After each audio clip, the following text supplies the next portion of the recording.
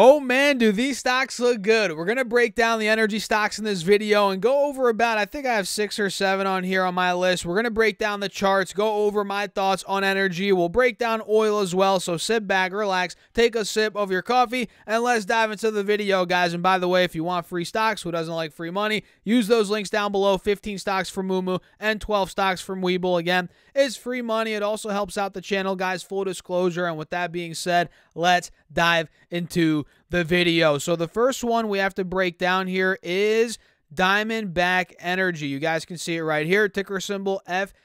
Diamondback Energy right now ended up going up about 4% on Friday, and just in the past day or two, it has completely started to break out. And don't get me twisted, or don't get it twisted. You guys know what I mean.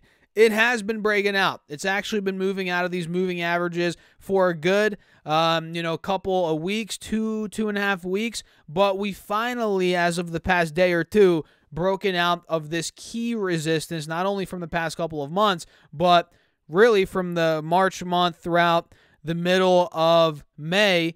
It's right around 145. You guys can see that. We struggled there in March, April, May, also pretty much throughout, these past couple of months. And we did have a one-off rip here in the stock. It went to 163 bucks, but then it fell all the way to 100. It lost about 35%, which was pretty big, a pretty big drop in just about a month. And it's obviously been recovering since then. And again, we broke 145. So by the looks of it, guys, Diamondback Energy is trying to fill the gap to about 160, 165. That was that one-off high from the beginning of June. And this company reports earnings in the next 2 weeks on the 7th of November. So Diamondback, I like it. This is freshly breaking out. It's looking good. There's probably going to be more upside in my humble opinion. And let me tell you guys this right here in the beginning of the video. All these stocks are for trades, short-term trades, whether it's a week, couple weeks, couple days even, right? That's how I'm looking at these stocks, not necessarily for a 5 or a 10-year long-term investment. So keep that in mind. And let's talk about some other ones. We have Exxon, which I think just now broke out. Yeah, just now as of yesterday. As of Friday and even Thursday a little bit, it started breaking out. But really on Friday was the big day. It went up 2%. It broke out of 100. If you guys remember, we talked about 105 bucks on the channel. That was the high from the beginning of June, when it seems like a lot of these energy stocks ended up peaking, at least for that point in time.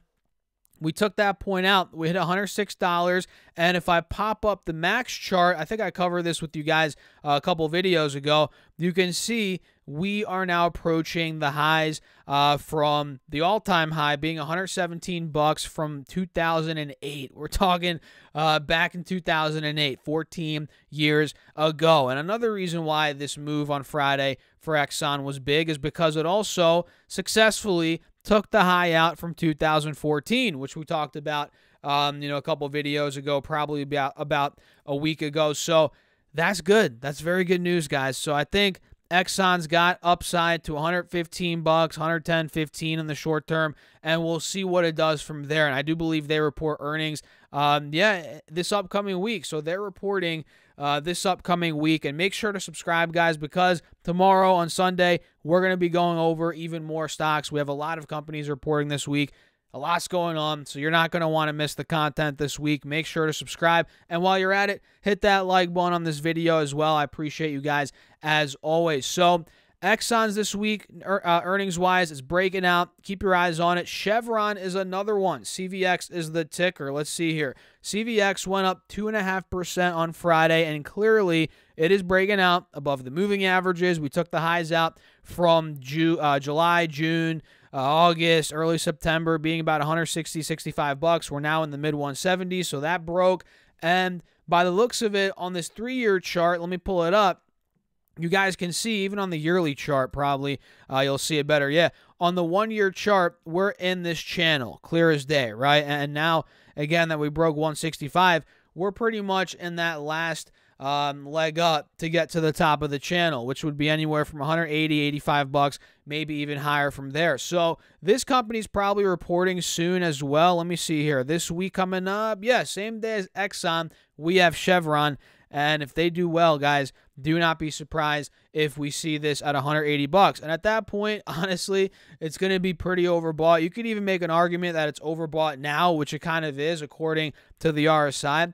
But still, you'd be surprised how far momentum could take stocks, which is why you don't only look at the RSI. Sure, the RSI is hot, but Exxon and Chevron, momentum could take these higher. You never know. So keep your eyes on Chevron, Exxon, Diamondback Energy. There's more, guys. Oh, wait, there's more. We have Devon Energy, DVM. This is another one. Devon Energy, we have this inverse head and shoulders that pretty much played out. You guys see that? Left shoulder, head, right shoulder. We have this point right here, $75, which has been resistance for a good 2 months pretty much at this point. If that is able to break, we have a little gap to fill to about $79, $80. That was the high from the beginning of June when again, a lot of these energy stocks, if not all of them, well, I can't say all of them because I'm sure not all of them peaked at the same time exactly, but a lot of them did in the beginning of June.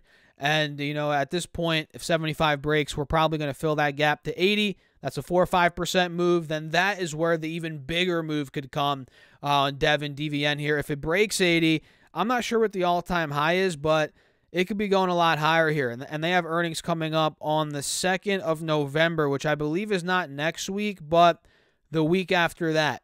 We'll see. I think it's early, not this week, but next week, right? So Devon Energy, you got to watch it. And let me see, when is the all-time high for this thing? Where was it? 127 bucks. Wow. So this thing is actually well off the highs right now, and those were hit back in 2008, I'm assuming. Yeah, 2008. The highs from 2014 were at about 80. So, yeah, I mean, 80 bucks is going to be big. Not only is that the high from a couple months ago, but also from 2014. If that is able to break on Devon here, we break 80, 90, 95, that's the high from 2011. Yeah, 2011, May 2011. Then if that were to break, then we're talking all-time highs, which, again, we are well off those highs, guys. Well off those highs. We're super far away, but who knows? I mean, these energy stocks, at the end of the day, could have a lot more upside for all we know. I mean, we don't really know what's going to happen these next 3 to 6 months, 9 months, 12 months.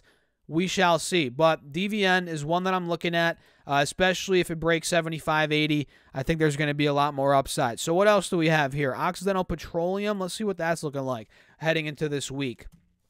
And this is OXY, by the way, the ticker. They report earnings on the 8th of November, so they're definitely not this week. Might not even be the week after this. Either way, within the next 2.5 weeks, we have Oxy reporting earnings, and they went up 3.5% on Friday, closed at about 71, 72 a share. And what you're noticing here on this stock, guys, is 72 has been a sticking point ever since end of May, early June. We did have a one-off rally. It got to about 77, which lasted a couple days. But other than that, 73, 72 has been a sticking point. So if we do take that out, 72, guess what? Guess what I'm thinking?